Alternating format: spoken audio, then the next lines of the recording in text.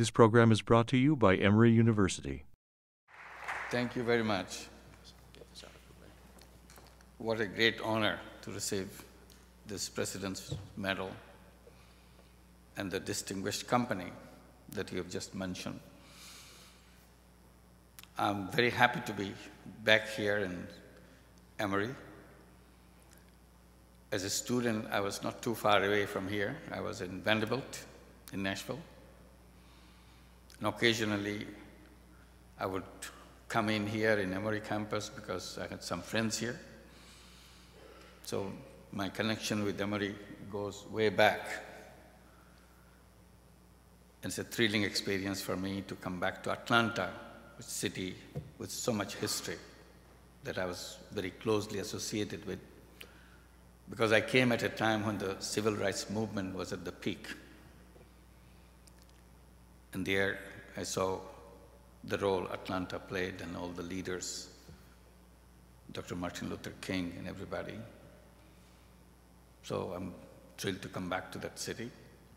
And I'm very happy that, as Gary Hawk has mentioned, the friendship that is growing over the past few months, because we are involved in something which we feel that Emory could help us and find a way to solve the problems that we have, healthcare.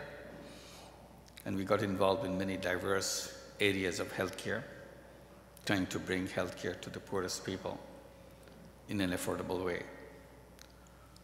And we look forward to this friendship to grow over time. And as I was being introduced about my work, lots of generous words were used. And that's what happens when you become good friends. You use a little bit exaggerated words. That's a sign of friendship.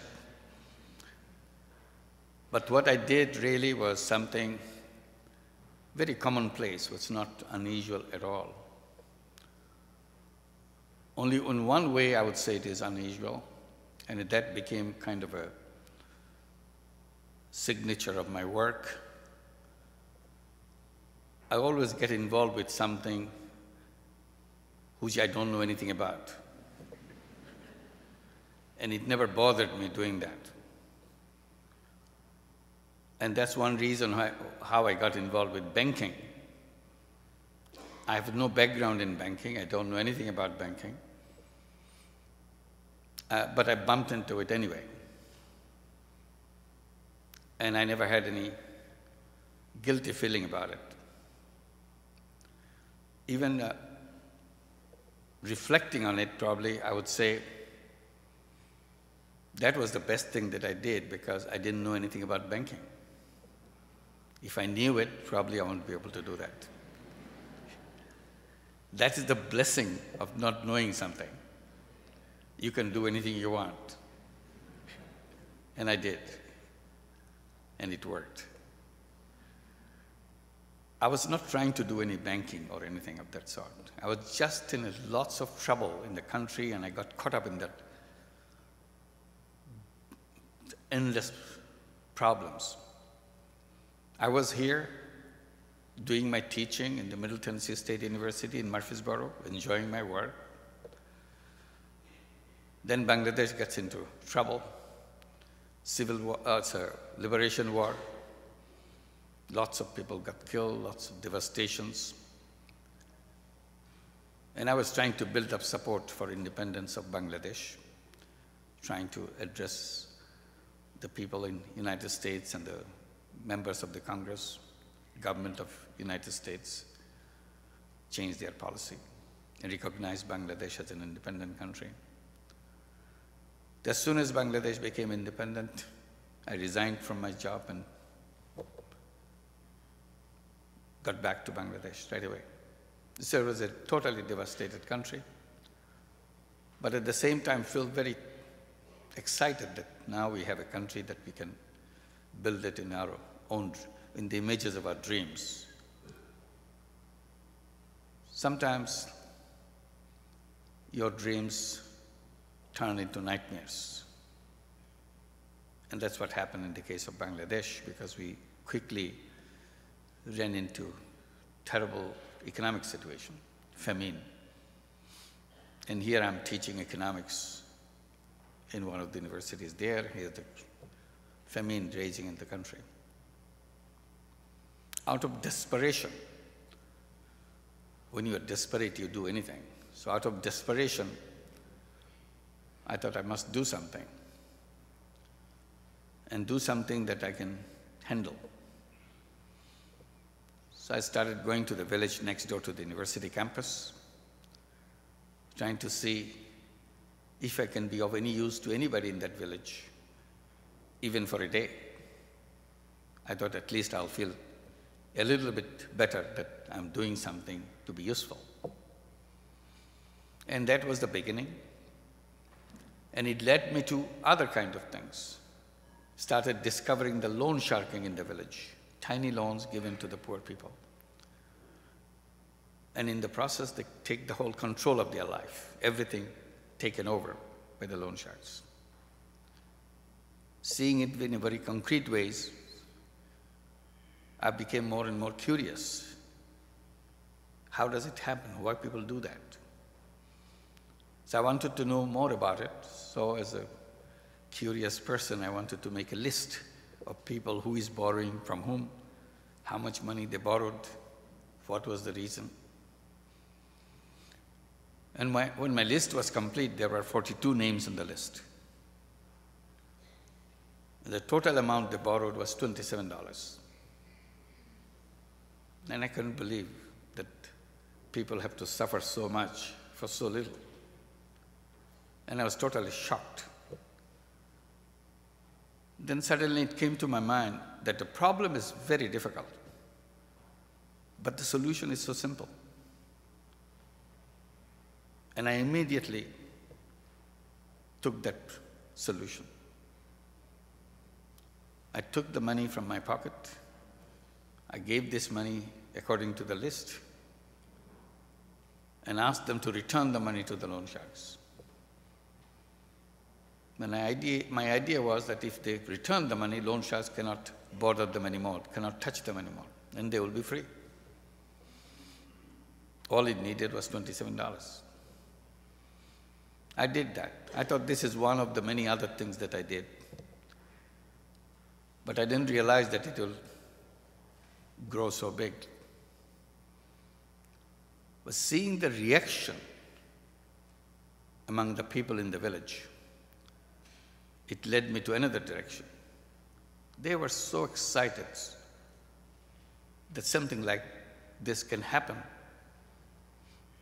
Then I asked myself, if you can make so many people so happy with such a small amount of money, why shouldn't you do more of it?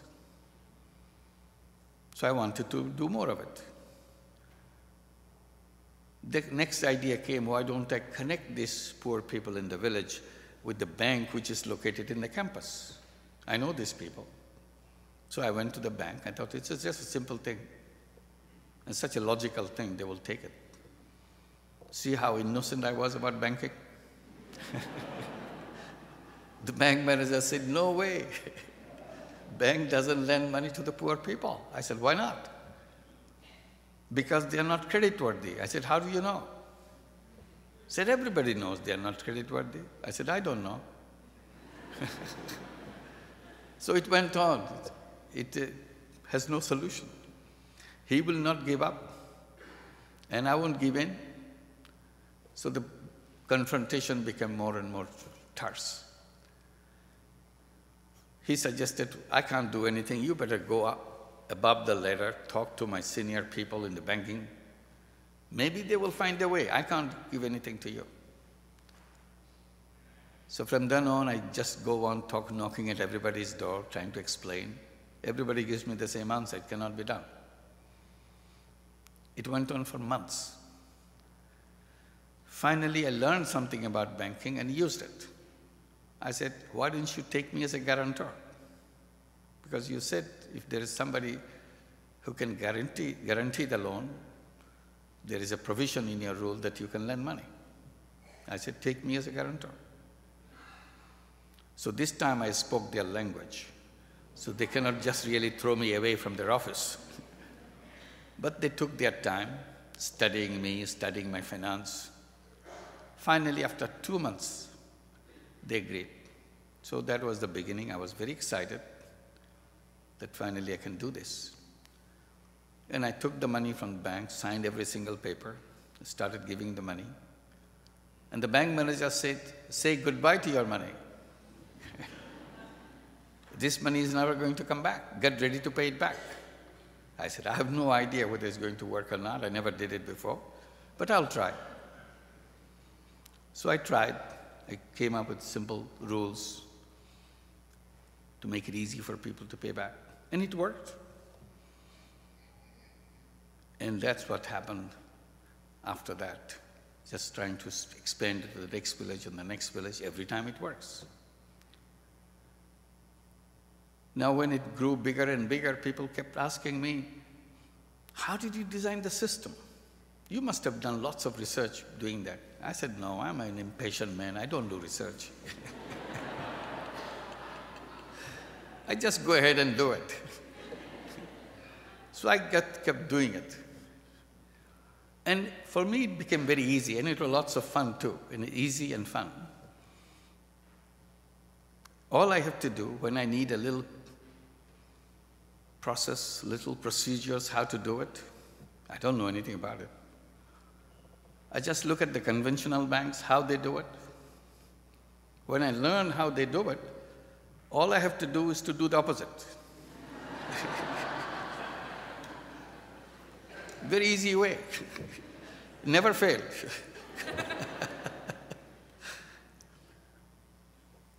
Conventional banks could go to the rich because their principle is the more you have, the more you get. That's their principle. So they are always trying to find someone who has more and the most. I just reverse that principle. I go to the people who have little or nothing. And you have nothing, you have the highest priority. Very simple. And that's what we have been doing. Conventional banks in Bangladesh always reach out to men. More than 99% of their borrowers are men. We reversed it. We went to the women. Even today, when we have over 8 million borrowers in Bangladesh within Grameen Bank, 97% of them are women. See how reverse process works? Conventional banks want collateral. Without collateral, unless you have lots, they will not give you anything. That's how the whole system is built. We reversed it. We said no collateral. We are looking for people who has nothing. So why worry about collateral? So we dismissed the whole idea of collateral. When you don't have collateral, then something else happens. You don't need any lawyers. You need the lawyer so that you can keep the collateral for you. Now that you don't have collateral, you don't need lawyers. So we are a lawyer-free bank.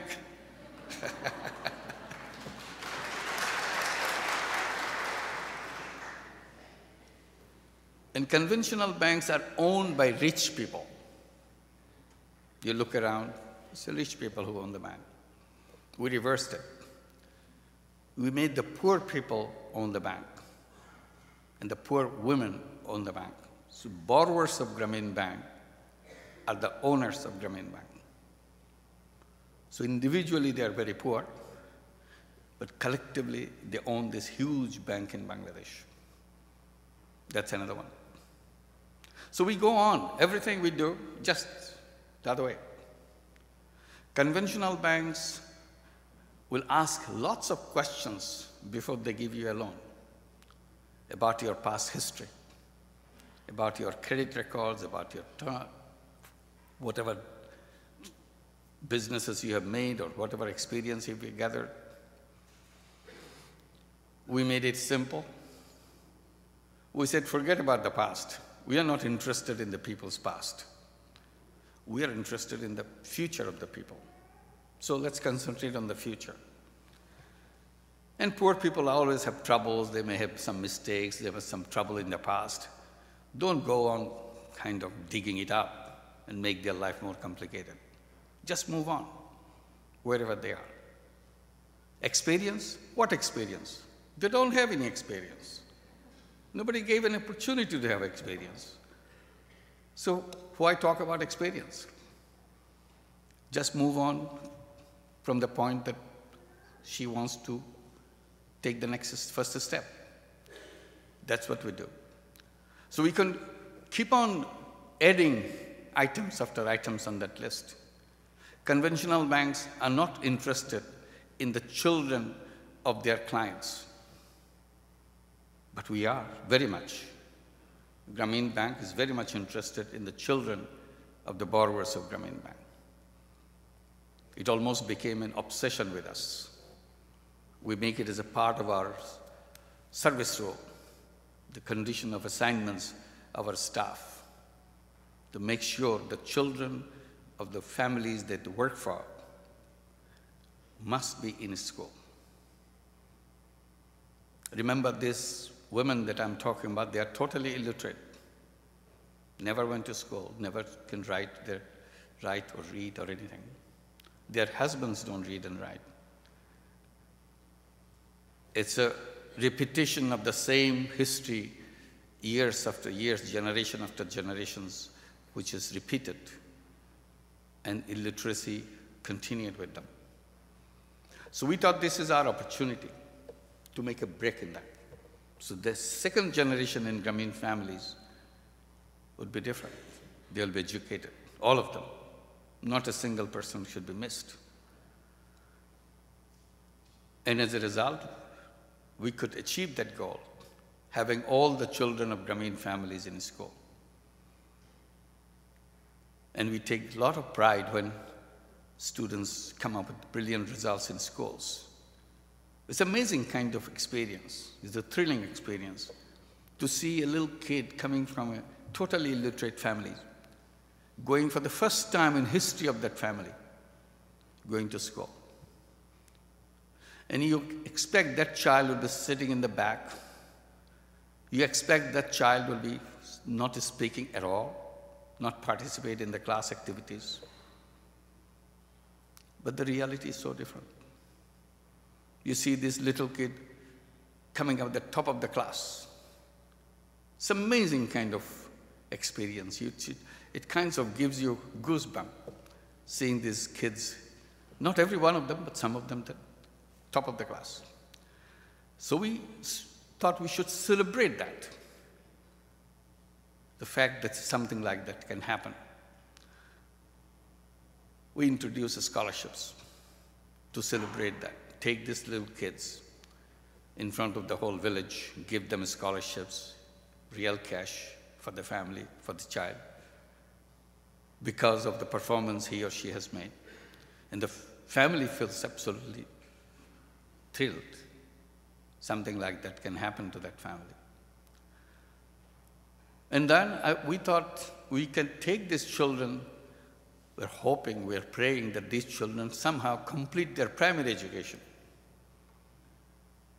Don't drop out, don't get lost. But again, reality was more strange than we thought. They did get through the primary education, but didn't stop there. They continued to the high school. And then first time we see some of the kids are coming to the colleges. But the college is a difficult place. You need money, expenses. Parents don't have that. So immediately we sat down and came up with an idea, education loan. Give them education loan. So we started giving education loans so that money doesn't stop them from going to higher education. They came all the way. So now we have students coming to higher education, some of them becoming engineers, doctors, professionals, some of them completing their PhD. In this trip, while I'm in the USA, I was visiting one university campus. After I spoke, someone came out. He said, I want to introduce myself. So go ahead. I said, I'm from Bangladesh, and my mother is a borrower of Grameen Bank. I'm studying here for my PhD. So this is a great moment for me that not only there, now I say here, they're coming into universities, studying here. Right now, there are more than 50,000 students on education loans in medical schools, engineering schools, universities, everywhere. And one of the issues that we're discussing with Emory to create nursing colleges so that we can take the young girls who are getting educated now from the families of Grameen Bank, which is a poor family by definition. Take them into nursing colleges, Grameen Bank give them education loans, and they become world-class nurses, become professional persons. Not only she transforms herself, it transforms her family, it transforms the whole village, because a girl from the village becoming a nurse working around the world, it's possible. And there are hundreds of thousands and millions of these young girls who can become professional people. All they need is opportunity. So I thought nursing college would be a good opportunity to produce a large number of them. Not only you are doing the healthcare, a service to the healthcare, but also transforming the whole community of young girls in Bangladesh. Now, as I go from villages to villages, when I meet people trying to kind of get the reality check, what's happening. One thing is numbers, one thing is real people. As I go around, I meet this woman who has joined Grameen Bank 10 years back, 15 years back, 20 years back. And I see her daughter along with her. This young girl looks exactly like her mother. And I think she must be helping her mother in her business now that she has expanded her business. When I ask her, what did you do? What are you doing now? She said, I'm a medical doctor. I practice in the neighboring town. I heard that you're visiting our village, so I came to see you. I never met you before.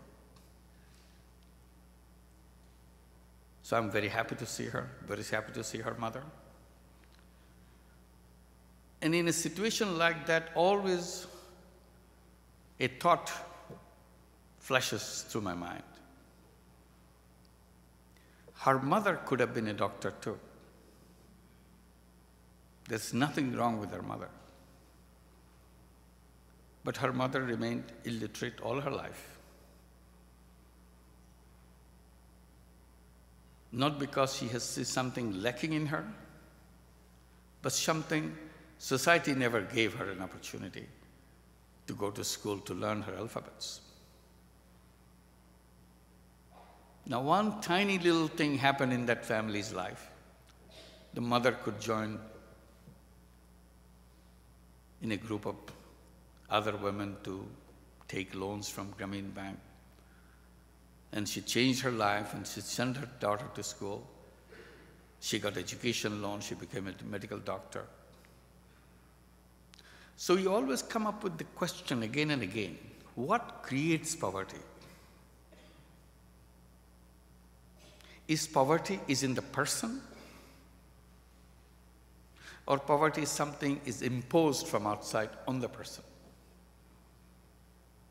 Then seeing the reality of life as you see every day, you are totally convinced that poverty is not created by the poor people. Poverty is created by the system that we have built, by the institutions that we have created, and maintain those institutions, sing the glory of those institutions. The policies that we pursue, concepts that we have designed. And we universities play a very important role in it. That's what created poverty. So it is externally imposed on the person. So if you accept that proposition, that means if we change our system, the institutions, the concepts, the policies, nobody will be a poor person. Because the seed of poverty could be extracted from those places and it will not be transferred to the people. And people will be completely normal human being. Each human being is packed with unlimited potential, no matter where he or she lives. This is part of being a human being. The enormous amount of creativity, enormous amount of ingenuity that each person has is packed into the person. But the unfortunate fact is, society doesn't give the opportunity to even to know that she has the gift. It's a wonderful gift that she is carrying with her. Let alone have the opportunity to unwrap that gift, find out what I got. And that's what keeps her the way she is. She doesn't know. She accepts it, what everybody else tells her. So in the process, the entire mankind is deprived all the creativity and energy and the ingenuity that is lost by not being able to unleash that. When we talk about microcredit, when we talk about Grameen Bank, we talk about tiny loans. And that tiny loans, you wonder how this tiny loan can change a person. What is there? It's not the amount of loan. That loan becomes a kind of a tool, instrument, to make the opening of that gift. And the women themselves get surprised that, oh, I can do that. I can earn money. I have the capacity. Everybody told me that you are nothing. You don't know anything. I know something. I earned $1 today because I made make it work. And that excites her. She wants to do this next thing. She starts planning. Her mind just starts working. So far, her mind didn't work because it was not necessary her mind to work. Suddenly you hear that sound, ticking sound in your mind because now you're calculating. What do you do next? What do you next? And that's the important thing. I think that's the magic of what microcredit does. Make you feel that you are important. You can take responsibility of your own life. You can be in the driver's seat of your life. You're not at the mercy of other people. Today, after 34 years of Grameen Bank, we have, as I said, 8 million, or more than 8 million borrowers, mostly women, 97% women. We lend out over $100 million a month in tiny amounts. After all these years, still it's tiny amount. Tiny amount averaging less than $200. But what a transformation it makes in them. The bank is owned by them. And bank never takes money from outside. So whenever you hear about microcredit, sometimes you immediately conclude, okay, banks give tiny loans to the poor people. That's microcredit. And I hope now you realize what microcredit is, because that's why I was saying we do everything the opposite way. It's not just the same bank giving tiny loan. That doesn't make it microcredit. It can look like microcredit, but it is not microcredit. Because microcredit means an entire different system. Within that system, you build yourself up. The whole system is dedicated to build her up and build her second generation up. And we don't need money from outside. Somehow, microcredit means, oh, I have to give some money to them. No, you don't have to give money to them. All this money, we lend out over $1 billion a year. We don't take any money from anybody. Not from the government, not from a bank, not from international agency. We don't need to.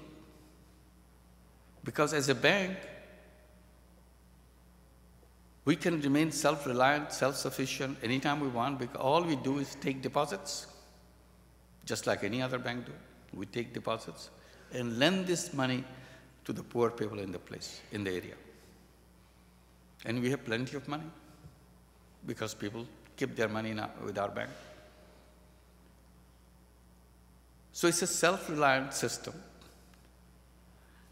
Today it has spread in many countries, almost every single country in the world.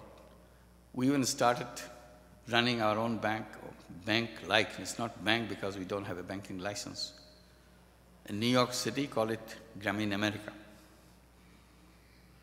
We were challenged that it won't work in this country because poverty is different here than in Bangladesh. I said, of course it's different. Our people are different. I said, no, that's not true. People are people, no matter where they are. So we took the challenge and said, let's do it. Let's figure it out.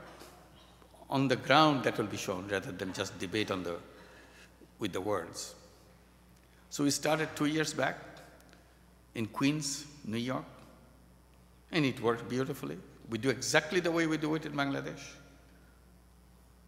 And today, after 2 years, we have over 2,000 borrowers both in Queens and Brooklyn.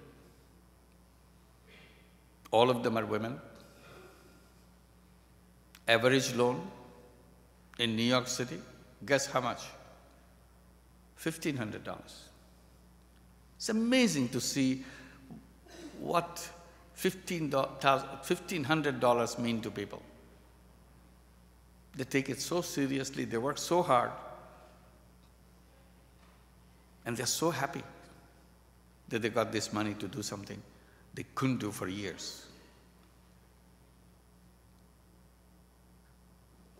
A home cleaner, she used to work for a house cleaning company. He lost her job about 15 years back. So she was telling me that I thought, what can I do with myself without a job? So I waited and waited, then finally thought, why don't I do it myself? I know friends, I'll clean your house and give me some money. So I've been doing this for this 15 or 13 years. And then I get this loan from Grameen program. For the first time in my life, I have a carpet cleaning machine. All this time, all these years, I'm cleaning it by my hand. Now I don't have to use my hand. To her, it's such an important thing. So now we just opened another branch in Omaha, Nebraska, and doing exactly the same thing. We are now invited in San Francisco to do the same thing. The point I'm making, the need is everywhere. In this country, which you can imagine the most sophisticated banking system in the world, but you have payday loans everywhere. That doesn't tell a good story about banking system. You open a newspaper, you open any magazine, you have advertisement for payday loans. We started working against the loan sharks. Now, loan sharks advertise their business. We have no solution to that because nobody is interested. Interest rate in a payday loans would be 50%, 500%, 1,000%. It goes on. Pawn shops, check cashing companies. So the point I was making that it is the institutions which pushed people in one direction. If we had redesigned that institutions so that everybody has access to that service, the world would be different. 34 years back, the bank manager in the campus of the university that I was teaching, he told me poor are not creditworthy. That's why they don't lend money to the poor people. And along the way, I saw real situation is different. I'm asking question, should the banks tell that poor people are not creditworthy? Or should the people tell them that they are not people-worthy?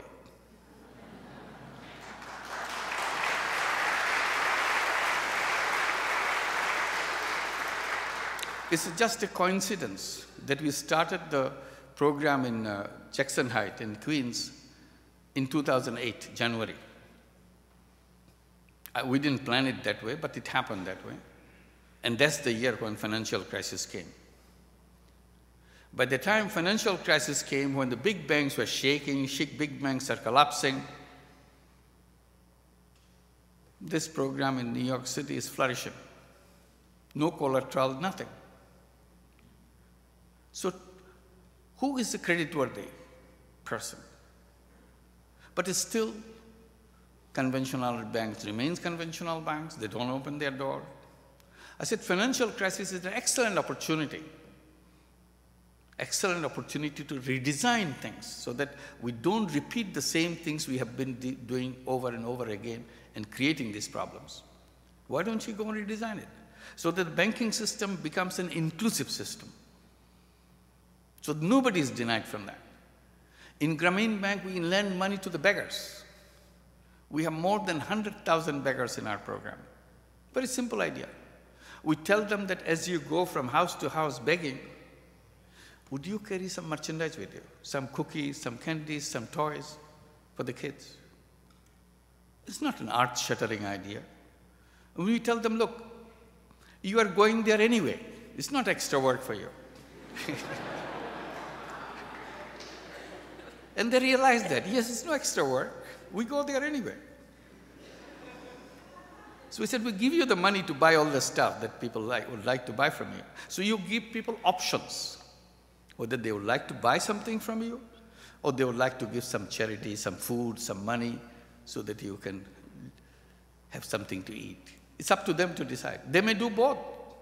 That's okay. So you're in the winning side anyway. They liked it. In the beginning, I thought maybe there'll be 2,000, 3,000 beggars, and we'll see how they do. It became such a popular program. By now, it's just a 4-year-old program. By now, more than 18,000 beggars have stopped begging completely.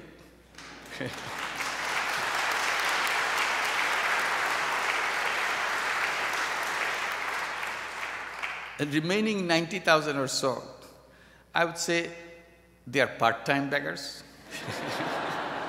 Sometimes begging, sometimes selling. They're very smart too. They will tell you right away which house is good for begging and which house is good for selling. When I first learned about it, I was so amused. I told my colleagues, see, they've never been to business schools.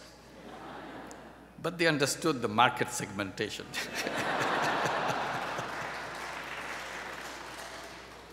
So why can't we create a system which is open to everybody?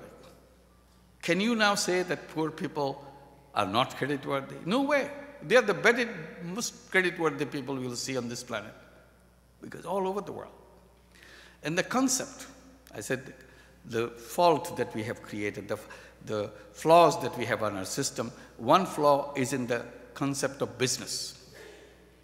And I have been shouting about it all the time, that we have to redesign that concept. There's only one concept of business to make money. And they make it more clear, they state it more clearly. Profit maximization is the mission of business. All we have to do is to make money. That's what we came to this planet for, make money. Doesn't sound right at all. Human beings are not one-dimensional beings. We are not money-making machines. We are not robots.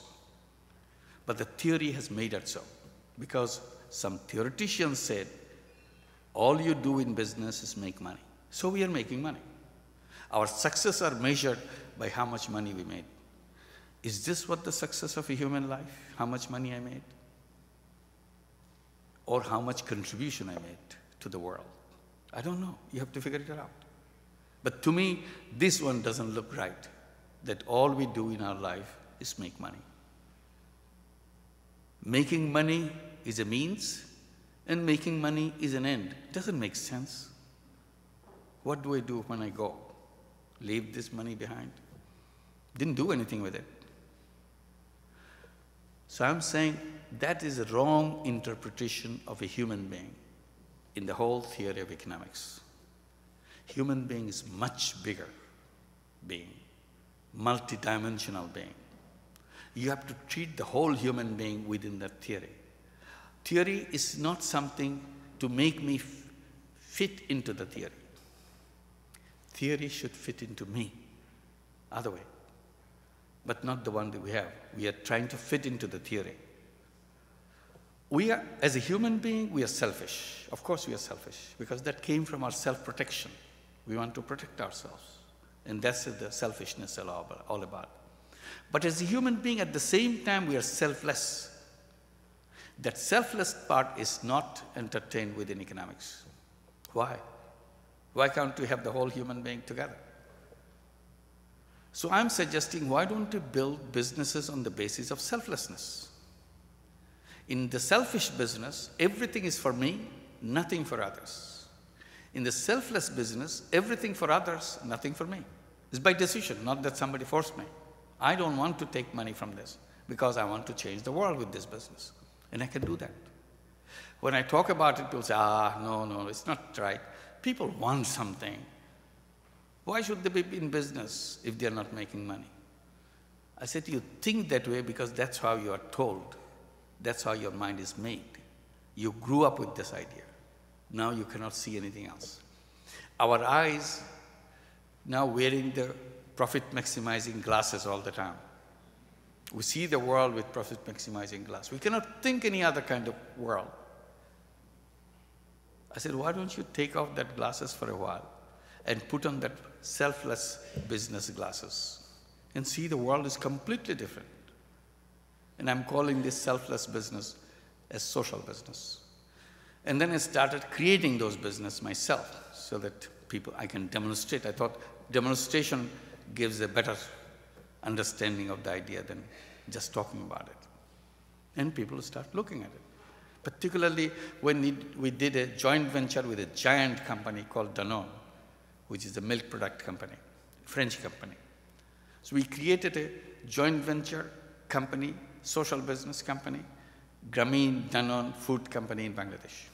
What we do in this social business, we produce yogurt for a very specific reason, because social business has to address a social problem so that it can be eliminated. So we designed this social business to eliminate the malnutrition among the children of Bangladesh. Bangladeshi children has a very high level of malnutrition. Nearly 50% or half the children of Bangladesh are malnourished. Most of them are severely malnourished. So their life starts with a very poor health and get worse as they grow up. What we are doing, we create yogurt, put all the micronutrients which are missing in the children, put it in the yogurt, and make it very cheap so that even the poorest child can afford it. And it's a very delicious yogurt. And that's what the contribution of Danone. Because if we had made this yogurt and put all those micronutrients, this will be terrible medicine kind of thing. But they have hidden the taste of medicine completely. Children love it. Now we created the first plant about 3 years back. Now we have over the full production of that plant, and children are eating. And we have GAIN, Global Alliance for Improved Nutrition. This is an international research institution based in Geneva. we invited them to monitor the health impact of this yogurt on the children of Bangladesh, what they are eating, so that they can tell us that whether it's really happening or not. After all, if it is not happening, that's not a social business. Social business has to have impact. And because it's a social business, both Danone and Grameen agreed they will never take any profit out of this company, because nothing for us, everything is for others. We can take back our investment money, nothing beyond that. And that becomes a social business. If this yogurt company was a profit-making company, we'll be asking the CEO of this company at the end of the year, how much money we have made this year? Why can't we make more money out of this company? What are you doing next year? But since Grameen Danone is a social business, we ask our CEO at the end of the year, how many children got out of malnutrition this year? Because that is the objective of the company. And what are we doing to make sure more children get out of malnutrition next year? This is the question we'll be asking CEO. And the CEO will be working throughout the year to achieve those goals, but maintaining that it recovers its cost. If you lose money, it's not a business. So you cannot lose money. So it's a non-loss, non-dividend company with a social objective. If we now repeat this company again and again throughout Bangladesh, and really if the yogurt helps overcome malnutrition, all these children will become healthy children. We can solve it. Then came water. Another company, Veolia, a big water company in the world, maybe the largest water company in the world, a French company. They came to us that we would like to do a social business. We like your idea. So we created Grameen Veolia Water Company to bring very clean water in the villages. Water is a problem everywhere. And our problem is very unique. We have arsenic problem, with very high level of arsenic in our water. 45 million people of Bangladesh, which is almost 1/3 of the population of Bangladesh, drink poison every day.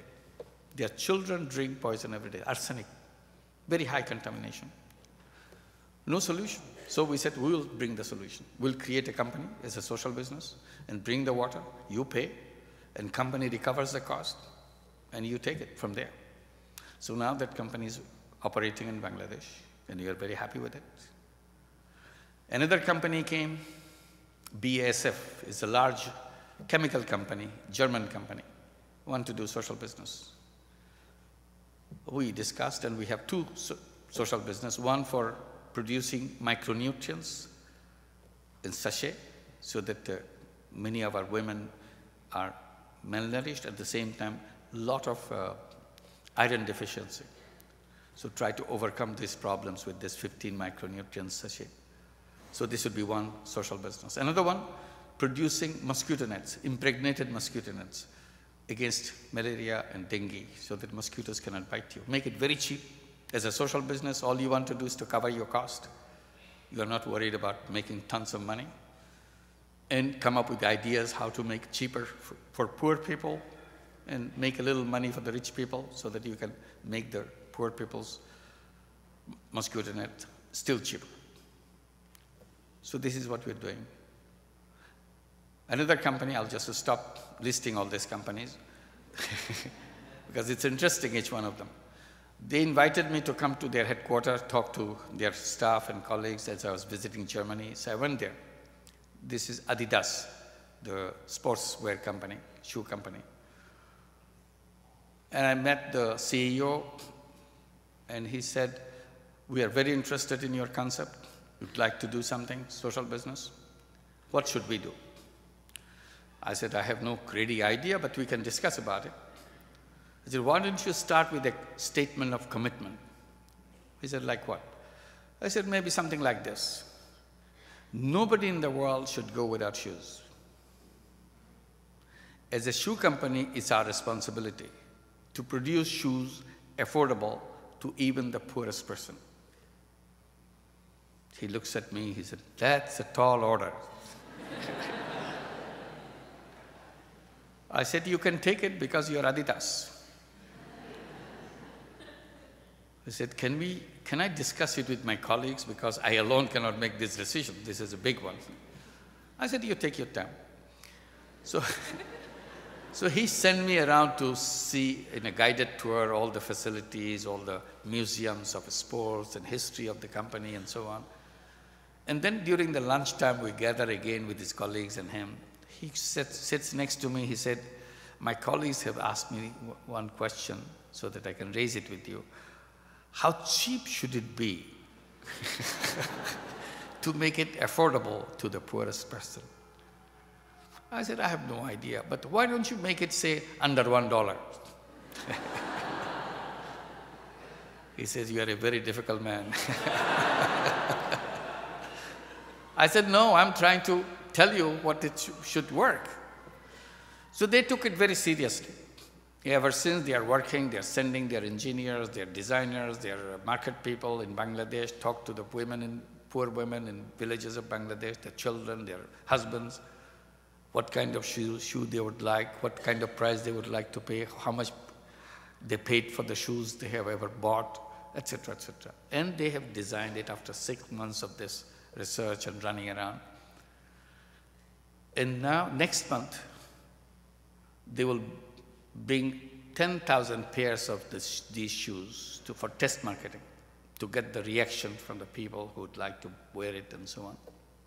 And after they get the reaction, they will redesign again and put it in and then set up a plant to produce this. Shoes here, as I'm talking, is not for fashion. It's not for comfort. This is a vital healthcare intervention because many of our diseases attack us through the skin of our feet. You'll see bloated stomach of children. You see this in the newspaper or television. Worms, hookworms particularly, kills children because they penetrate into your body. And adults too. Much of our malnutrition comes from the disease of parasitic diseases. So if you have shoes wearing, they cannot enter your body. So you protect yourself, your children, your family from these parasitic diseases. And this is at least one disease you have taken care of by doing that. So you can create lots of these social businesses. Now people ask me here, what kind of social business can we do here? We have nothing. I said, you have a lot of things. Anything which bothers you can be designed as a social business. Right away. So like what? I said, look at this welfare.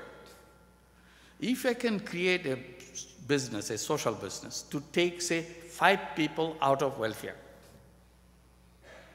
that would be a wonderful thing. You created a business to take 5 people out of welfare. In the process, what you have done, you have created a seed, a miracle seed. Now this seed can be planted over and over again. Each time you plant, 5 people get out of welfare. And then 10 people will get out of welfare. 10 million people will get out of welfare. Very simple. Because you design that seed. In the process, it will be improved, it will be redesigned, refined, and so on. Make it more easy. Unemployment. I said, if you want to do this, you can address the issue of unemployment. You can design a beautiful social business to help 5 people get out of unemployment. How? Oh, you can start, say, just for the sake of it, a grocery store, a corner grocery store. We'll do that where 5 people can work. But why don't the money makers do that? They are not setting up a grocery store here because money makers will put this investment in grocery store here if they are assured that the minimum return on their investment will be 25% and above. Only then they will come. If they do not have guarantee or do not have expectation, they will have that kind of return on their investment, they will not be interested because they will put their money someplace else. But as a social business person, you are not interested in the return on your investment. You are interested in solving the problem of 5 unemployed people. Your objective is different. So you create it. If you get 1% return on your investment, that money stays with the company. You don't take it. You are never taking any dividend out of this company. You are very happy that you created 5 jobs for these people. And in the process, again, you created a seed. So each social business is a seed. Anybody can do that. A young person can do that. A retired person can do that. A business executive can do that. It's a street person can do that. It's a question of exercising your mind. And then you solve the problem. Problem of unemployment, problem of drug addiction, problem of suicide, problem, whatever. I said, can you do everything? I said, I don't know. But if you put our mind into it, somebody will come up with a great idea. It's a question of using the ideas, that's all. We have enormous technology in the world. You are amazed by the way, the fast growth of that technology. Every day, every moment it's growing, that technology. What use we make our technology? All this fantastic power that we create every moment, we use it for making money. If we could use this same technology, which is continually expanding technology, to solve the problem of unemployment, solve the problem of diseases, solve the problem of environment in a social business way, these problems will simply disappear. But we don't do that because we are told only thing you do is make money. So we have to go back, re-engineer the design of the architecture, which says people do only this. We say, no, this will be a world of two businesses, two kinds of businesses. Business of making money, at the same time, social business, business of changing the world, removing all the problems that we made already, created all the problems that we have. We will remove them. Once we redesign these concepts and policies and the institutions, nobody has to be a poor person. Nobody has to be a sick person, because it is not part of a human being. So we bring the real human being out, and then let him and let her unleash herself and himself. See what happens to the world. It will be a very different kind of world. It's all up to us to decide. We don't have to wait for the theoretician to write in the textbook there are two kinds of businesses. If I decide there are two kinds of business, that's enough for me. And I'll do both. Nobody can stop me. It's my decision. And all of us can do that. And we can create things ourselves. Within the university, we can create groups. Some of them call themselves Grameen Creative Labs. Many universities have created Grameen Creative Labs. Just put together, exercise, design, put them on the website. This is a beautiful design of a social business. You're saying that once you can design it, somebody will invest in it. That's it. And we are even talking about creating social business funds, so that anybody has a great idea, here is an investment. Not for making money, to make it happen. Show us. If it happens, then we have discovered something. And there are many initiatives in creating social business funds, and we are talking about creating social stock market so that I can buy a share of a social business, invest my money into it. It's possible. So we have to expand our ideas that we are at the center of solving the problems. Not we are just dumping all the problems on the shoulder of the government, say you solve it, we are busy making money, we don't have no time. That's no solution. If we get involved, it will get solved. In the process, we can create a new world where nobody will be a poor person. There's no need to. Then at that time I say, why don't we create poverty museums? Because there's no poverty in the world.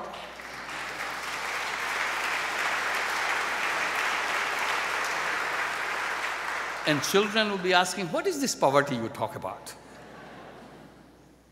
Then we'll take them on Sunday to see the poverty museum. This is what it used to be. And they will be shocked. And they will promise to themselves, they will never let them come back again. Thank you very much. The preceding program is copyrighted by Emory University.